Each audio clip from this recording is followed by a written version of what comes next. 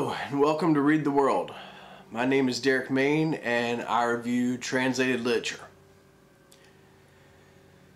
It's a pretty weird day to review translated literature, a pretty weird time to review translated literature. It kind of always feels selfish in the sense that I just want to discuss the books I love. Of course it feels niche. You know, it is. Selfish in that it's for me. You know, I mean, I love it when people watch. That's the whole idea. I love it when conversations are started. I love to be able to lift up any sort of translated literature and to be a part of the community, and it means an awful lot to me. But it's weird to do it in the midst of the country I live in. America is on fire across the entire country due to another continuous showing of police brutality towards people of color, now towards protesters, and essentially martial law sort of in the streets that is perpetuated by, encouraged by a president who tear gasses peaceful protesters in order to have a photo op to hold up a book that he has never read in front of a church that does not welcome him. It's a violent time. People are losing their lives. People are going to jail. This week I've been giving money to bail bond causes throughout the cities that are having protests, so we can get those that are uprising out of jail so they can more quickly either back in the streets or take their time to heal, whatever it is they need. Long rambling introduction because it feels weird to talk about literature, but that's what I'm going to do today. I'm going to stop that other part because the literature that I'm going to talk about today, it was written by someone that cared deeply about these kinds of issues. I mean, cared deeply about political issues and justice and how we treat each other. And I still think literature matters. I still think there's a place for it. Do I think it's the most important thing in the world? No. It's an entertainment. But it's an entertainment not without its value philosophically, ethically, morally. Okay? All right. So how did this start, this particular review? Because today I'm going to review The Third Reich by Roberto Bolaño, which I've read. This is my third time reading it. And then By Night in Chile by Roberto Bolaño. Second or third time reading that. So why two books and what's the deal? Well, this is going to be a different format. And the situation is, I saw on Twitter a few weeks ago, Damien Keller, one of my favorite readers and an excellent writer from Australia, was going back and forth with some folks on some of Bolaño's minor works, you know, some of his smaller novels. Roberto Bolaño is probably the most, or the sexiest name, at least, in translated literature in the past 20 years. They keep unearthing new works of his. I think another one comes out next year, magically, despite his death. And it is compiling sort of a complicated work, a complicated life to sort of study. You know, we have an unabashed masterpiece in 2666 that was unfinished, but is a masterpiece nonetheless. And we have The Savage Detectives, which is now sort of acting as an entry point for people. It's an excellent book. It's a lot of fun. In many ways, the most fun of his books to read. And he is not necessarily a fun writer. He is quite dark. But The Savage Detectives, a fun romp, especially for anyone who spent any time in artistic endeavors and doing a bunch of drugs and drinking and sleeping around and living that kind of bohemian lifestyle at any point in their life, okay? And it's certainly about more than that, but that's the entry point of fun. But Savage Detective's place in his work, again, I think sort of acts as that entry point. So we've got the one masterpiece, 2666, and another one, in fact, I think, in The Distant Star, which is a novella. When we are discussing evil, that work I think fits in quite well and is, I am comfortable saying, another masterpiece. Where does that leave us? Well, that leaves us then with a lot of other novellas. Many people love Nazi literature in the Americas. It's actually one of my least favorites of his works. Antwerp I do not like at all. It is more poetry than prose, and I think they are prose poems. Amulet I think is not good. I have a fondness for The Skating Ring quite a lot. I like the story, but you know, it is fairly simple. A Little Lumpen Novella, not that great, honestly, fun little read.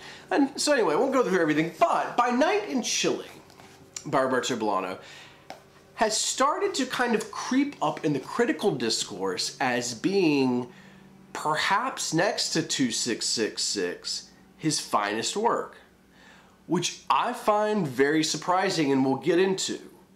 It's a good work, but I think it is a minor work. Now, let's contrast that with The Third Reich.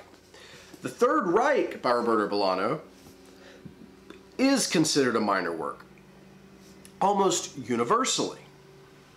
And yet, I think it is his third or perhaps fourth most important work, and I think there are elements in The Third Reich that do not exist in any of his other work, therefore making it kind of one of the most fun to read for sure, but also one of the most rich to study as a text. And so I'm going to get into that as I compare these two very different books in how they are seen sort of culturally amongst Roberto Bolaño fans, and then how I may have a different view of that. So let's start with By Night in Chile, which is a very sort of simple story. We have a priest that is on his deathbed, and I mean, I think it's sort of not completely accurate to say that he is giving his deathbed confession, but he is certainly recounting his life, you know. This review is for people who have read both books, so there will be spoilers throughout. Even if you knew everything that happened, the beauty of Bolaño is in the writing. It is in the atmospheric mood that he is going to encapsulate in his writing and that you're going to feel as you sit there. So still worth reading, but these two reviews, unlike my normal ones, are going to, or this comparison, unlike my normal reviews, is going to give away what the story is, okay?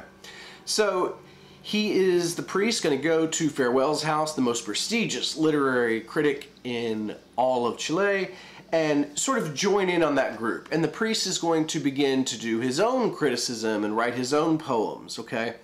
And the first time that he goes there, Pablo Neruda, the poet, captivates the priest, and he is one of Farewell's finest friends. Now, Bolaño himself spoke very negatively about Neruda. Neruda won a Nobel Peace Prize, but Neruda was a communist. And in today's sort of Chapo trap house language, I think we'd call him a tanky or something like that.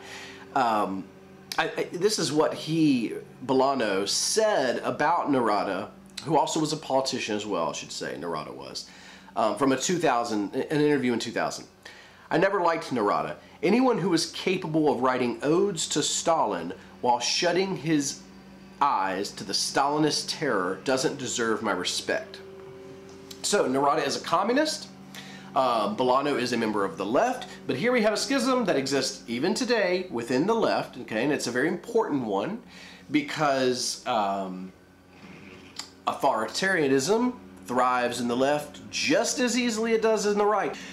The next sort of stage of action that kind of comes in is these import-export guys. These are really shady characters. They come in and they want our priest to perform some action, but he ends up traveling all across Europe on behalf of these import-export agents to catalog churches in decay.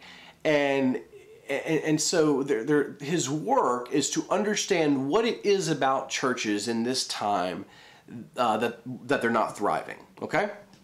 Now, political unrest begins in Chile, and he returns home. The political unrest is Allende is elected president. Now, The priest, along with Farewell, is just, they are torn apart at this, okay? All right, so what the priest does during Allende's time as president is to ignore this unrest, he buries himself into the classics, okay? And then there is a coup, and Allende kills himself, and the priest, along with Farewell, his literary critic hero, declare that there is peace at last, now that Allende's dead. Alright, so now the shady import-export guys, they come back, and they sort of give the priest no real option, but force him into teaching Marxism to General Pinochet and his little underlings and other generals, so that Pinochet can better understand the left to defeat it. That's really the gist of the story, okay? The writing is very good. Here are some issues with it. It moves along at such a B, C, D, E plot pace that it's not mysterious. It doesn't have that tenor of other Bolaño work, which we'll get to in a minute with the Third Reich, of terror underneath. This is much more a bureaucratic sort of look at the changing of the guard a few different times in Chilean politics and how one priest sees it through his life.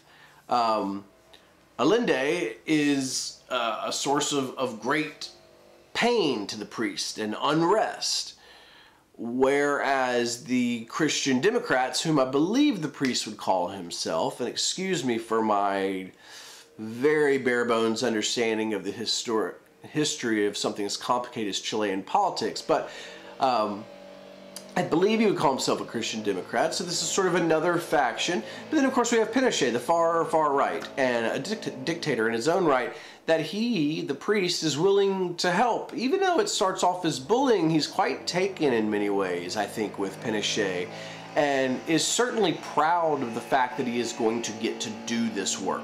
Okay, blah, blah, blah, blah, blah, blah. What does all this mean? It means that this is a personal work by Roberto Bolaño dealing with nuance and intricacies within the Chilean political era of his time as he saw it. Bolaño actually came back to Chile. Most of his life he didn't live there. He came back to Chile and he was arrested during the eventual coup that would take out Allende's government. So he was a supporter of that government. So he has a stake here, and this should be read as a political text. And by that I mean, I think you need a lot of other nonfiction and first-person account source material to really understand what it is Bolaño's doing as a writer, because the story itself is really just window dressing for what he's trying to do. Okay.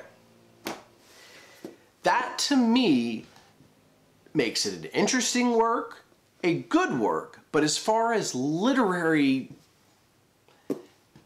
it doesn't have it for me, because that's not the purpose of the thing.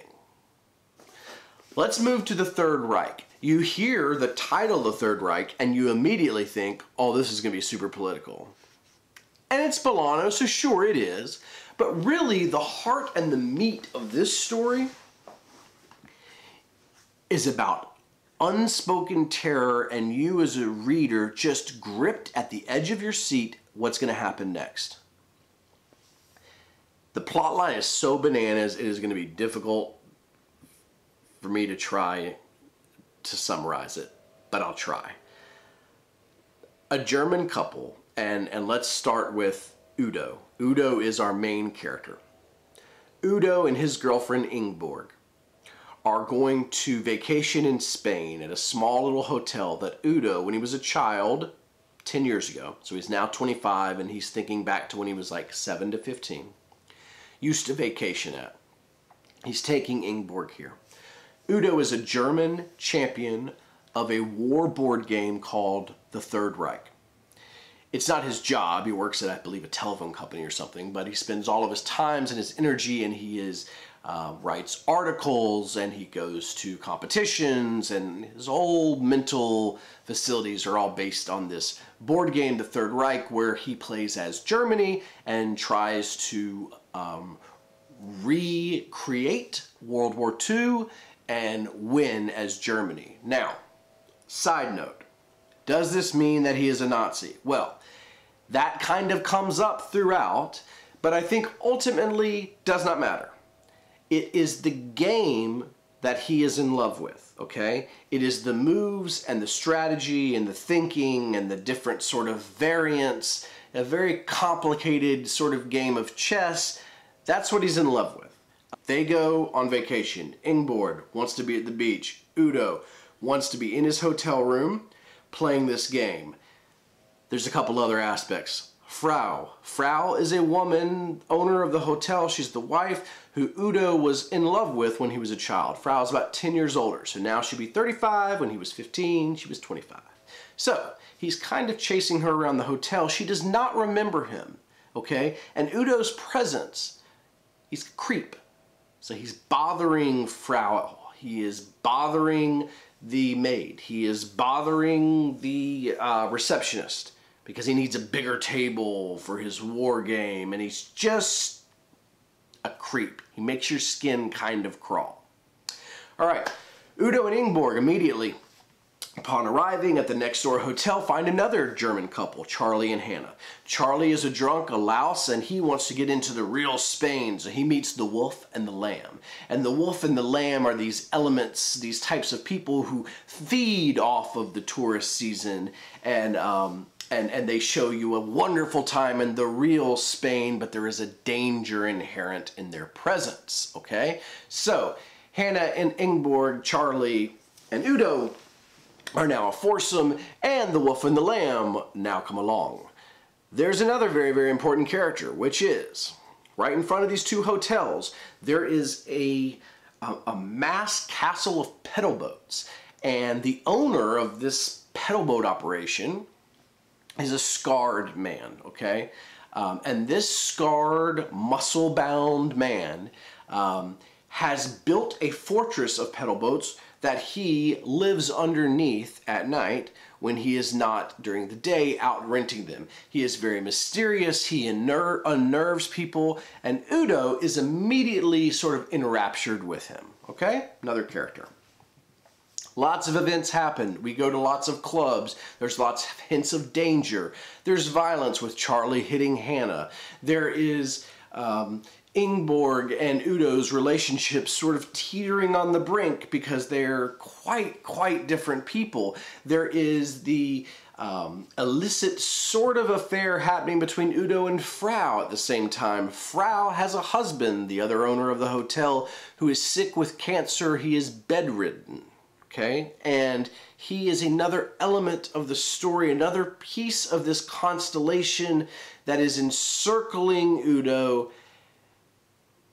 And let's stop, pause. You cannot describe this work. You cannot summarize this work. Udo is eventually going to play the game, The Third Reich, with the scarred man, the pedal boat operator. And slowly everything in Udo's world is going to fall to pieces. Charlie will die in a windsurfing accident drunk. Hannah will return to Germany. Ingeborg will return to Germany at the date she was supposed to. Udo will stay. The wolf and the lamb kind of stalk Udo a bit. What is he doing there? Everyone at the hotel wants Udo to leave. Udo does not leave. Udo's sole purpose now is in beating this scarred man, the pedal boat operator, in a game of the Third Reich. At the same time, trying to bed Frau. What's happening is the husband of Frau is meeting the pedal boat operator, Udo thinks. At night, to give him secrets to beat Udo in this game. So the husband is going into Udo's room when he's not there, and he's looking at all of his articles and his photocopies and the shape of the board, and then he's going and helping this man. Eventually Udo will lose this game. He will lose this game slowly. As he loses this game, he slowly loses his mind. He loses his friends. He loses his relationship. This is the genesis of the story. There is so much there, though. And it ends unsatisfactorily, I would like to add. This is not a perfect work. We are not discussing the Third Reich because it belongs in the same conversation as Distant Star or 2666. The ending of the Third Reich is wrapped up so neatly, and Udo immediately goes back to a bourgeois Germany lifestyle that is entirely bereft of all of the pain and terror that he just went through. In fact, in about 7 pages, it's just like we revert all the way back right to normal. And it's odd. But what's important about the Third Reich, and what's so different, is that it is a game within a game about a game. And the entirety of that game is symbolic of World War II, defining aspect of the 20th century, played by a German in Spain against a Latin American man of unknown country origin. The backdrop of a vacation gone totally awry. There's more here than you can get into in a 15, 30, whatever minute video. But it's the kind of entertainment, as far as literature goes, that invites you to keep coming back to it and trying to understand what it was that Bolaño wanted to get at. Because this was found within his papers after he died. This was not published while he was alive. This is seeing one of the most important writers of the 21st century working through something. And I like that. This, By Night in Chile, is a complete work. It's totally and entirely self-contained, but it's a personal political work. It requires, as I said, a lot of other material and knowledge to really understand, and it is a bit of a time capsule, okay? It's a bit frozen in that era of Chilean politics. The Third Reich is something else. He was getting at something much more interesting in terms of human nature in the 20th century. And we don't know quite what that was because it does not feel fully fleshed out. Not because it wasn't finished, because I believe it was. It doesn't feel fully fleshed out because it feels like Bolaño, in many of these works that are considered minor works, is working and building towards something, okay? Except, and this is my final thought on the matter, in many of the works you can see him building up to either the Savage Detectives or 2666, depending on which work you're reading, okay?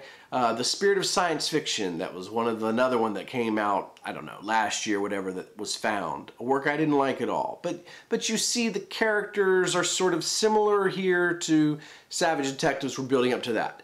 Distant Star, clearly this is elements here of 2666. The Third Reich, you find it in neither work, okay? So it's something else that wanted to be expressed, and since we lost this writer so young, it is endlessly fascinating to me to think about what that expression was meant to be. I want to dive into the things that are incomplete, the things that are not there yet, the things that have not been fully fleshed out, the things that have not been worked out, and we're not even sure if the authors figured it out. But there is something there, because what that is to me is a passing of the baton to say, here, I felt this. Can someone make something of it? Solidarity with all those protesting throughout this country and throughout this world against police brutality. Stay safe out there. Be good to folks.